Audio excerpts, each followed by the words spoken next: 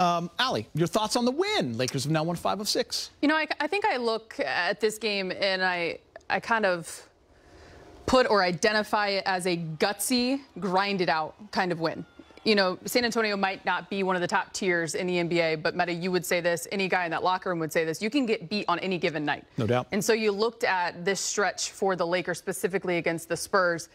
To face a team in back-to-back road situations is one thing, but to have faced this team 3 times in a 6-day stretch, it requires a different level of focus and preparation, kind of similar to that of Meta, as what we talked about in the pregame show, kind of like a mini playoff series. And I think that that's what kind of stood out to me when you see how the Lakers have been playing as late, the lack of presence with a guy like Patrick Beverley, who can bring it on the defensive side of the ball, that presence, a guy like Anthony Davis, who has been averaging 34 and 18 over the last handful of games, to come in and grind this one out. They fell down by 11 early to respond, withstand that storm.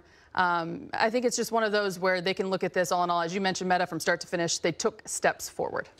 A lot of great, go ahead, Meta. No, absolutely. No, I was saying they did. You know, I feel like if you look at the flow of the game, even last year, going back to last year, it would be so frustrating because you just didn't know what stretch of the game it was going to look bad. Tonight, it looked good, it looked smooth. And even when the Spurs started to come back, the Lakers, they kept control. A lot of great things that we can jump into.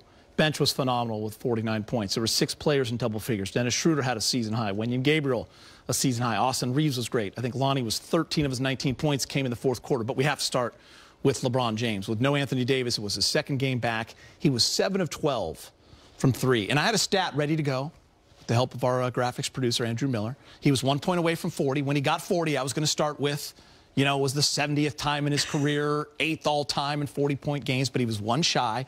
But the 39 points, the 11 rebounds, and just really set the pace for the entire game for this Laker team. Yeah, I kept talking about this even yesterday when we were here in studio. LeBron is blending in with the team. Not to say he's not as good as those guys or those guys as good as him, but they're a young group with fresh legs. And it's really hard for an older player to keep up with younger players, but LeBron is doing a good job of moving his body and just blending in, you know, with this young team. I think LeBron takes a lot of pride, too, in his ability to lead. And with a new roster and squad, we talk about a lot of guys trying to find their niche, trying to find where they fit in best. I think you can say that that goes for LeBron as well, and just in terms of, to your point, Meta, of inserting and imposing his will. I loved when he laughed last night when he was asked if he was going to come out and play in a back-to-back situation, and he said, I just had 2 weeks off. And I think, to your point of the efficiency and the way he's been shooting the ball, especially as of late, 60 points, 19 rebounds combined at almost 38 years old. Yeah. It tells you everything that he's about still at this point. And in a night like this, when you are without Anthony Davis, who has been such a focal point, he raised the bar and played like the LeBron that they needed to in this moment.